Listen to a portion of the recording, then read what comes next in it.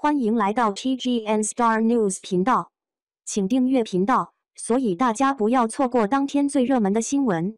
我们今天的时事通讯包括以下内容：王一博跟肖战境遇大不相同，曾双双爆火的两人，今已不能相提并论。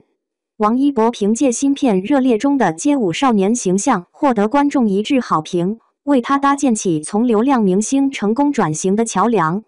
然而置身其中，我们不难发现，这看似平坦大道的背后，充满了他自身的挣扎和外界的质疑。想要真正实现演技派的转型，对王一博来说路还很长。舞蹈是王一博的舒适区，热烈中那个意气风发、为梦想挥洒汗水的街舞少年，如影随形地烙印在他成名之路上。王一博从小热爱跳舞，中学时就放弃学业，离开家乡古城，进入公司当上练习生。他的努力没有白费，凭借沉稳细腻的舞技，从群舞中脱颖而出，成为知名男团成员。但在那个团体满天飞的年代，王一博所在的男团并未因此成功。直到被《天天向上》相中，王一博才真正打开知名度。他成了夯实口碑的法宝跳舞。每逢舞蹈环节，他从一个木讷的少年化身为绽放的白牡丹。舞蹈带给他的不仅是工作机会，更是难得的自信。然而好景不长，在《陈情令》的天文人气下，王一博也经历了流量明星的毒打脱粉。与其形影不离的肖战一道，两人均遭到部分粉丝的群体攻击。有传言称，王一博还被怀疑参与了对肖战的网络暴力。种种负面新闻让他一蹶不振，好不容易积累的人气迅速下滑。肖战选择专注演技，并凭借梦中的那片海获得认可。而王一博本可选择回归舞台，但他仍坚持演戏之路。先是无名里的青涩，接着长空之王的老套，直到如今的热烈，他才重新得到观众的认可。但这也预示着另一个问题的出现：王一博的舒适区正在束缚他的发展。街舞少年的角色严丝合缝地嵌入王一博的故事，以至于人们会怀疑这是他借电影实现自我表白，而非完全融入一个戏剧人物。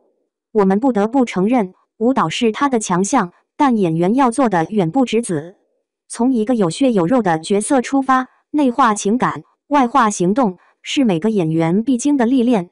目前，王一博在观众心中仍然是一个从古城走出来的街舞少年，这既是他的特长，也是软肋。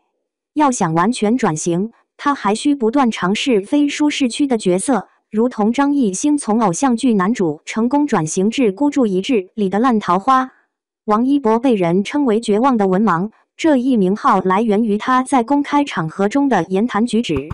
作为一名演员，在电影发布会上接受媒体采访是基本职业素养，但是王一博在这方面的表现却屡屡失手。记忆犹新的是，在电影《无名》发布会上，当被问及饰演的角色难点时，他的回答竟是我不知道该如何回答。对于如果遇见自己饰演的角色会说什么，他的回复更是这个问题没有意义。这种对自己作品模棱两可的描述，自然招致外界批评。作为电影的主演之一，对剧情和人物应该有清晰的认知和理解，这样的答题内容和态度无疑让人大跌眼镜。此外，王一博的常识知识也有欠缺。他曾在节目中把湖南省说成一个城市，这一失误使他一时之间成为众矢之的。这种基本常识的欠缺也让他在公众面前失分。在镜头前，王一博的语言组织能力较弱，常说话语无伦次，让人一头雾水。这可能与其文化程度偏低有关。他自小选择放弃学业，入行较早，连高中都未完成，更遑论大学文凭。这导致他的知识面有限，很多概念不清晰，想要表达自己的观点时就显得吃力。其实这与学历高低无关，业内不乏大牌明星从文盲起步，靠真才实学成功的案例。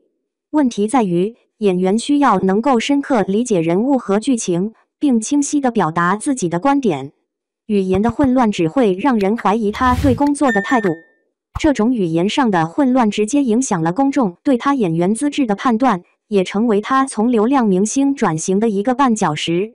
不过他还年轻，只要肯学习和提高，定能渐入佳境。